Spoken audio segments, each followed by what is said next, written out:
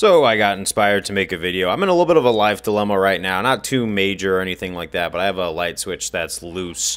And anybody who's worked in electrical work, you don't want things to become a slippery slope when you're dealing with the electricity industry. Nah, but for real, I've actually had some time in some blue-collar fields. I've worked as a welder, plumber, an electrician, so I tend to be a jack of all trades. Only problem is I could get in serious trouble with my unit if I try to work on it myself, so I had to call in a work order, let it set over the weekend, and then I had to call it in today on a Monday. But as I waited, I was also thinking about the blue-collar industry, and basically we had a dude who was supposed to be on call on Sundays, and he actually just kind of refused to show up and asked me today to not put in a work order. So I went over to the people in charge and put in a work order, basically because if this guy thinks that he's going to be able to not tell his boss that he chose to totally dismiss something that could potentially be hazardous to people. Like, look, man, I really try not to be a Karen, but you had to bring my inner Karen out, because once I see things could be potentially dangerous and you want to let that slide, yeah, no, I have to say something. But that's not the point of the video. The point of the video is that we do actually have a lot of younger people out there nowadays in our workforce who are inspired to get out into the blue-collar field. And you know what? I like that, because throughout time we have been told that a college degree is the only way you're going to make it in this world. But then if you look at most people who get a college degree, they're either like loaded with debt, they don't have any prospects. You could spend 4 years of your life with no actual valuable skills. Honestly, before you sign up even for a computer science degree, there's IT cert programs that could probably teach you a lot. But with blue-collar industries, you could do apprenticeships for electricians and plumbers and everything like that, and actually earn money while you learn a valuable skill that you can get more proficient at and then bring out into the workforce. And those things are always in demand. There's always going to be lights that need to be turned on. There's always going to be plumbing that needs to be done. There's always going to be things that need to be welded. Anytime you put a trade under your belt, you're basically setting yourself up for always having work. And you know what? Never make one thing your dependent source of income. While you have one venture really rolling, see if you can learn some things or read some books on the side that sets you up for some more knowledge in other aspects of life. Never stop skill maxing, basically. Treat it like a game of Skyrim. You know, once you master your archery, move on to your smithing. Once you master your smithing, move on to your light armor techniques. But I did want to make a video talking about the pros and cons of working in the blue-collar industry. Now, obviously, a lot of what I said are a lot of the pros, but there are a few cons, because sometimes we tend to get what I call the fairy tale idea that is sold to us via like media, where it seems a little more glamorous than it is. And then when we find the reality, we allow the reality to discourage us, because we end up throwing the baby with the bathwater. Meaning we think that because something's not perfect, therefore it's bad, when the reality of life is nothing is perfect. So, number one, just remember, early mornings. If you're a person who likes to be out at night, in order to get well rested for the day for a blue-collar position, unless you're going to be hopped up on Monster energy drinks, chances are you're probably going to want to get a good night's sleep at around like 8 p.m. or 9 p.m. because 3 a.m. wake-ups can sometimes be the case. I remember when I was doing some stonemasonry and making tables, we opened up shop at 3 a.m. and we worked until noon. So odd hours is obviously something that you're going to really want to pay attention to. And remember how I brought up Monster energy drinks, man? Now, let me tell you, sometimes if you're like in a higher up position in the blue collar industry, and I've actually been in management positions before, that's a lot of hours that you're going to be working, and sometimes your body's going to get very used to coffee and other caffeine stuff. So just to let you know, you're probably going to build a caffeine tolerance to the point where you're probably going to need to drink energy drinks just to feel that buzz. Definitely not the best thing for your health, but if you actually are worried about caffeine causing you to like have some sort of heart palpitation or something like that, just be aware of that. Like, try not to drink too much coffee, because coffee can be a gateway thing, or just keep it moderated, because you're going to want to feel that buzz when you have to work overtime. But remember how I said long hours? Sometimes there's some positions where you're just not going to move up and you have to take the base pay for what it is and work around with that job. So if you get ever caught in a position where you feel like you're not getting paid enough or there's no moving up, the good news and the bad news is that you could always hop around a little bit. But, you know, job hopping, that could be a double-edged sword. Sometimes employers know that you have to leave situations where you can't support yourself or you're not growing in that environment. But other times, some people will look at you in that aspect where they think you're job hopping, which also judgmental management. What you got to understand is when you're working blue collar, man, you are sometimes dealing with what my father used to call the lowest common denominators of society. A lot of people who are unreliable, a lot of people who have been to prison, a lot of people who have heavy substance usages in their past. I remember one time when I was welding, I signed up for a position at a steel mill, and I actually just left a company very soon for working on fences, and I actually put on my resume that I worked there for 2 weeks. Now, should I obviously have done that?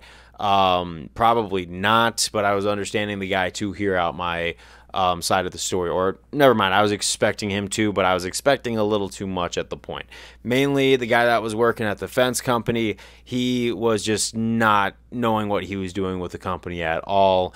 Obviously, when you sign on for any job, they're going to try to sell you on this position, but they're not going to tell you any of the negatives. And then you have to find out once you sign up for the job. But the way this guy talked about everybody, he said that, you know, everyone he hired was just not fit. But you could tell that this guy was just a piece of work. So I had vacating the position and then moved on to another one, like a more professional steel mill, if you will. And I think the guy was so used to dealing with people who lie constantly and people who either just don't show up to work because they don't feel like it, don't want to go around with the training processes or anything like that, that they're so used to dealing with those types of people that if you're more educated and you're more professional, it's almost like they don't sometimes believe it. Like this isn't the rule, but you just got to understand that these scenarios are out there. And also when dealing with a lot of the lower common denominators, like someone who probably just did a 5-year sentence and this is the only job they can do, sometimes you are going to be trained by those people and they do not take their training seriously. So you need to take full accountability for all your own training, especially if you're in a position like that. Now, there are good trainers. There are people who are actually passionate about that. I remember when I was a plumber for a while, the guy that I trained under and learned a lot under, this guy was really passionate about bringing up a workforce. And it's surprising when you actually see a guy who's that dedicated to bringing up normal everyday workers and trying to make a greater good aspect of the culture that we have in our workforce in America, where a lot of that professionalism tends to be dying out. But it's all about knowing which one's which. Understand who has a high turnover rate and why. Some people don't. But some places just create revolving doors, and I used to think that, oh, I was just a bad worker, but nah. I mean, some people in management, there's actually a positional saying, whether you're working blue collar, white collar, whatever collar you want to call it, just because someone's in charge doesn't mean that they are right. And actually, there's a lot of people who will attest that there are people who are in positions of power that they just are not equipped to be in because they abuse that power and every other thing. But also, yeah, no, that comes to my final point, the culture overall, which I will be honest is a mixed bag. There's good, there's the bad, there's the ugly. That's everywhere you go. Just, you know how it is. You know how the workforce can be. Sometimes it's tribal. And rarely is it fair. I don't say that to sound jaded. I'm just saying that because I've been around and I understand the absolute struggle that it could go through. Understand that mainly people who have taken blue-collar positions before this gigantic online push to throw people into hands-on work, there's a lot of people, not like, I'm not going to say most because that's not a really fair statement, but a lot of them are there because they need to be there. And I think it's interesting that a lot of guys are finding solace in blue collar work, which is good because to a lot of society, it's not the most glamorizing thing, obviously. And that's also a kind of tragic part, is because it's so undervalued but so necessary. But a lot of blue collar workers are projected on obviously as being less desirable, and in some cases, hey, a lot of those workers have been to prison and they're there because they have to be there. A lot of those blue collar work jobs will take on a lot of former felons, a lot of former convicts, a lot of former drug addicts. Basically, that's just the way it is, man. And I know this is going to sound very misanthropic, but when you're an educated person who wants to go in and you sound like you have sense, it could kind of be like you're entering prison when you're typically a law-abiding citizen. You just might feel like you don't fit in. Like, you ever see those movies where the guy is a successful, like, accountant or something, and then he gets thrown into prison, and they could just tell you're not like the rest of us?